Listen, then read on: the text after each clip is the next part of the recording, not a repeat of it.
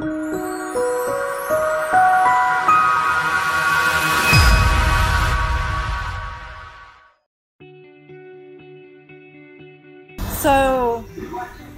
I think accessibility is just a way to empower inclusion, right?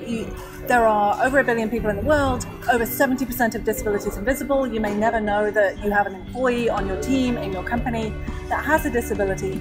And if we can really inclusively build these features into our products and use the expertise of people with disabilities, one, we're going to get better products, we're going to innovate in a crazy way, and more importantly, in some ways, you're going to really build inclusion just into the fabric.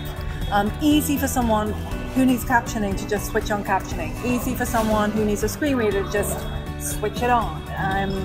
No barriers, which I think just gives us a different playing field. That's my hope. I would love for us, through the work, to be able to change an unemployment rate that hasn't materially shifted in 30 years. What do I say to people who say this is a cost? So I try and keep a straight face. First of all, because that's clearly poppycock. That's not true at all.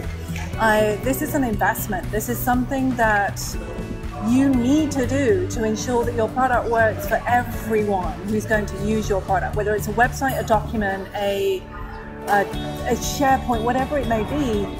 There's no way that any one of us would want to feel that we are excluding a segment of the population from using something you produce. And if you don't invest in accessibility, that's what you're going to do. So it really is a get it done from my perspective. And I more question the fact that why it hasn't been included at the beginning of the design cycle, and then it's not part of a cost. It's not part of something that crops up in that way. It becomes part of building a better product. So I think inclusive design really informs us of innovation opportunities. I think if we, and we've been doing this with some of our products, the suite of Office 365, the platform of Windows 10 has been informed by people with disabilities. So in the latest release just this October of Windows 10, we saw color blindness color filters into the fabric of the operating system of Windows 10. There's 1 in 9 people who have color blindness, and now you can just put on a filter and off you go. We've also got the ability to control Windows with your eyes, thanks to our work with people with ALS or MND.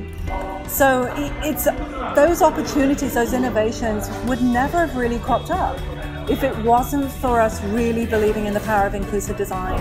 So I think it's kind of a fun time for us. And I think we've tapped the edge of an iceberg, and there's a lot more for us to do. But it's kind of fun.